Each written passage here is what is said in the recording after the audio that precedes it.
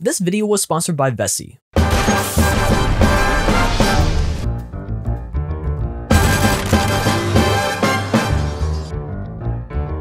What is the oldest human occupation?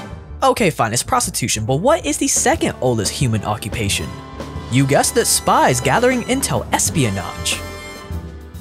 Why? Well, all spying really is getting information, getting knowledge about our enemies before we make a move. This type of knowledge is also known as foreknowledge. And because information about our enemies, about the world around us is so vital to our basic survival, spying quickly emerged as humanity's oldest occupation, second only to our more intimate urges. As Sun Tzu said, if you think about it, the only way to get ahead in life to crush your enemies, whether that be other nations or a dictator you want to take down or oil fields you want to control or the current global superpower that you want to destroy so you can take the throne, to cement your name in the history books. If you want to do any of this, you're gonna need foreknowledge, intelligence. And the only way to get that intel on what your enemies are up to, you're not gonna get it by praying to the gods, but from other men. So the million-dollar question becomes, how do you go about getting said intel from other men? Well then, let's learn the art of spycraft.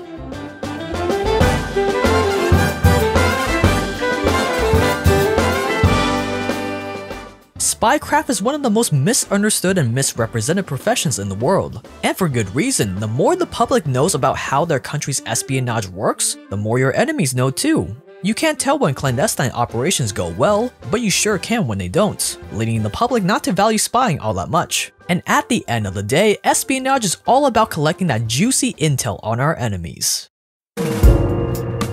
There are two ways you can go about this. The first way is to collect intel overtly. This is through reading newspapers, the press, all the public information that comes out of an enemy's country, whether it be from journalists or your average citizen. The problem with this public information is just that, it's public. You're not gonna find many secrets in there, but if you do, it's gonna take a lot of manpower to find that needle in the haystack. The other problem is that overt intel collection only works if the country has this pesky thing called freedom of press. If it's a place like China where disobedient journalists magically disappear from time to time, good luck finding anything of value and better luck not falling for any fake intel their government planted in there.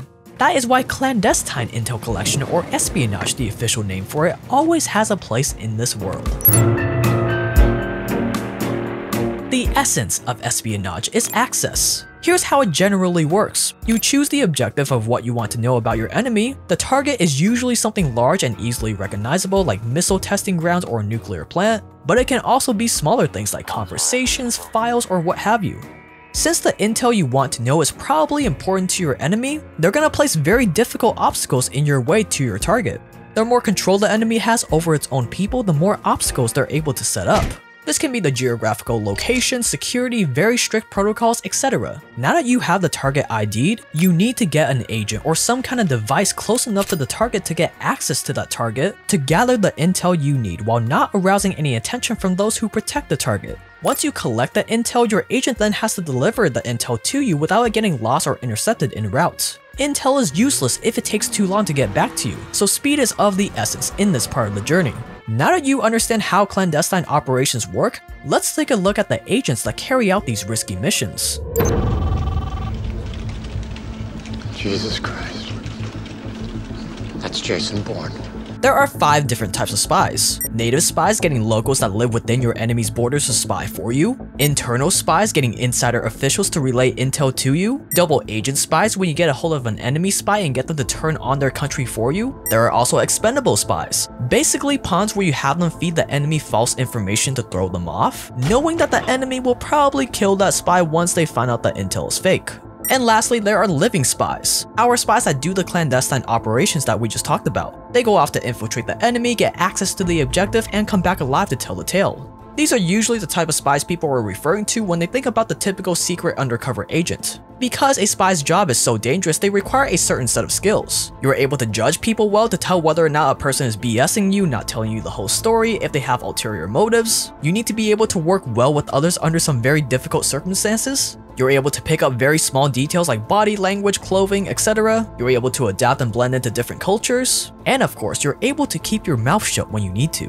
Once you get past those basic traits, Intelligence agencies will typically need people with a very specific background or set of skills for each clandestine operation. Maybe they need a middle-aged man married, knows English and French, and has a background in engineering or coding, for example. They'll enter these requirements into their database, comb through all the potential agents for this mission, and hopefully will find the right person for the job. But this is typically where you run into some roadblocks.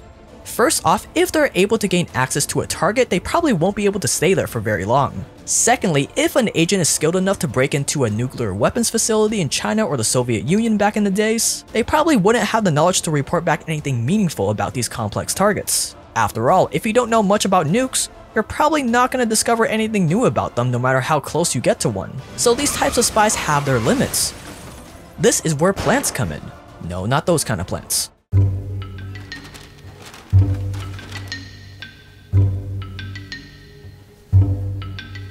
Planted agents are agents that are somehow able to penetrate the target and stay there for an extended period of time, usually by acting as an official or employee there. The biggest advantage of planted agents is that since they appear on the outside to be on the same team as the enemy usually just assumes that your agent is one of the good guys and don't look further into them. The only way to have planted agents today is either by using illegals or by turning someone who's already on the inside. Illegals, not illegal immigrants, are deep cover agents that are rebuilt from the ground up with new fictional backgrounds through years and years of training.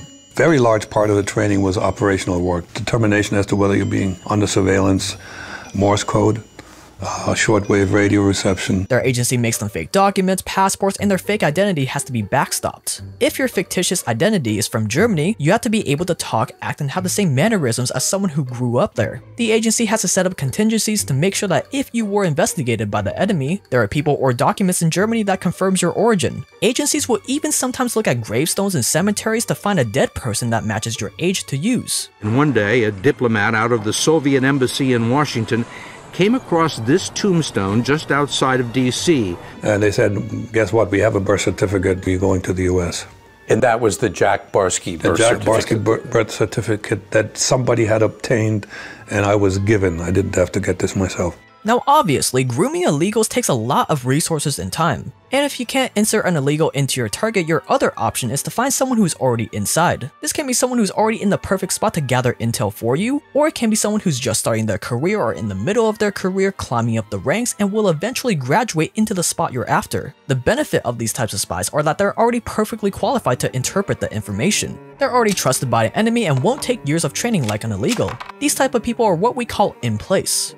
Why would an insider turn on their own country? There are many motivations. Maybe a young Russian adventurer was lured by the money and materialism of the West. Maybe today a Chinese official is starting to feel disillusioned with what their regime is up to. Maybe the trader can see that their ship is sinking right before their eyes and they want to jump onto a new ship before it's too late. Maybe you spy on them, find some dirt, and blackmail them into becoming an agent for you, or else. Your job is to simply learn a potential trader's key pain points and make them an offer they can't refuse. Once you have whatever kind of agent or plant you manage to get on the inside, they'll do their job and hopefully have some intel to relay back to you. So now it's time to collect that intel. Collecting that intel is pretty simple. Agents can place bugs, hidden cameras, take pictures with their phone, etc. Getting that intel back to their superiors is a different story. Today with the internet and dark web, it's probably pretty easy to relay information back to whatever agency you're working for. For example, back in the Cold War days, spies had to get a little creative with passing on their intel. There's the classic brush passes where an agent nonchalantly gives their handler intel in a public place while walking past each other or sitting down. There are dead drops where spies drop off intel at specific locations. Illegals would have radios that they would use to transmit intel back to Moscow or wherever. One cool trick they did to avoid getting tracked down as they were transmitting would be to record the report beforehand and play the recording back through the radio at a faster speed. The motherland would then slow down the audio to understand it. And as late as 2010, it was found that Russian sleeper agents in America used more modern, clever ways to relay information back to Russia. The illegals sat in coffee shops and flashed messages from their laptops to suspicious vehicles parked outside. Coded texts were embedded in images posted online. And of course, there has been a long history of spies using codes and ciphers to encrypt messages before sending it back and forth. Now, if you're gonna subvert your enemies with spies, you can bet that they're probably gonna do the same to you. This is where counterintelligence comes in. Protecting your nation and your power against outside espionage. For counterintelligence, you basically do the opposite of what you do to spy on other nations. For our clandestine operations, remember, we picked a target, figured out how to get past the obstacles in the way, chose someone to get access to that target, either an agent or by turning someone who's already in place. And this is how other powers are gonna approach infiltrating your nation as well. So find out what foreign intelligence agencies would likely want to know about your plans, figure out how they're gonna go about doing so, what kind of people they're gonna use, and of course who those spies are. Catching spies is a little bit outside the scope of this video, so let's assume you catch a foreign spy. What do you do next? Well, we have a very big opportunity here. See, on one hand, you can expose them and put an end to your enemy's espionage operation, but you don't really get anything else beyond that. On the other hand, if you can turn the spy into a double agent, you can fool your enemy into thinking that they still have the upper hand while also spoon-feeding them false information from their trusted agent. Turning a double agent is surprisingly pretty easy. In the US, espionage is punishable by up to 20 years in prison, so many spies will gladly take a deal over 2 decades in prison or the possible death sentences of other countries. Once you have an enemy spy under your control, start by having them report back real intel to the superiors. Real intel that they can verify but is also harmless, so everything seems to be going okay. Your hope is that the mother country will give them more assignments. More assignments means that you can get more intel on what your enemy is after, their methods, maybe even other spies on the ground, and the more assignments, the more opportunities for you to subvert them right back. So now that you know the importance of spycraft, getting intel about your enemies from other men, how espionage is all about gaining access to a target via agents or plants, how agents can relay intel back to you, and the importance of counterintelligence, you now have almost all the tools you need to spy your way to world domination. If you want to be a spy yourself, you could get into some tricky situations.